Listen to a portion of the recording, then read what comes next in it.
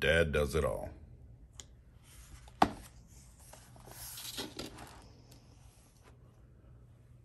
My dad stayed home the other day. My mom was sick. Her throat was gray.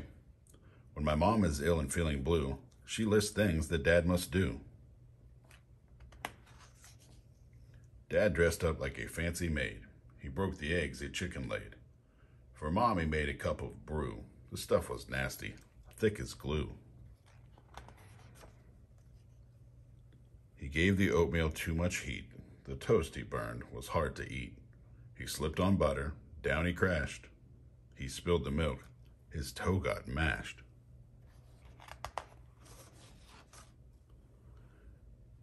Dad started soon to clean and dust. He smashed a vase, I saw it bust.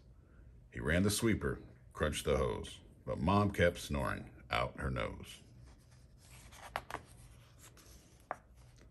My yellow socks, the two that stink, he soaked them, and they came out pink. He held my shirt and flashed a grin. It came out tiny, small, and thin. Then in the stove, Dad put a roast. He acted pleased. I saw him boast. He said, "We need to let it stew." We went outside, more jobs to do.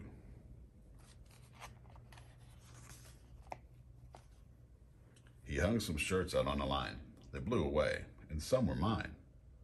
Then, as we chased them in the yard, Dad said, "I never worked so hard."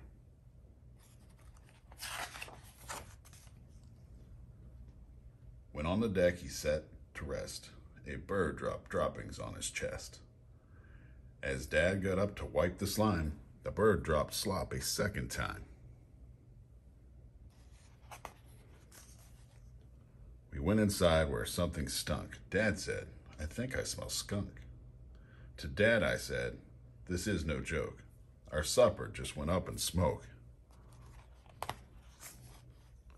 A haze went creeping down the hall. I slipped away and made a call. Dad threw our supper into the trash. I told him, "Dad, I need some cash." I waited for the bell to chime. Our meal arrived here right on time. The crust was thick, each slice was hot. That dinner really hit the spot.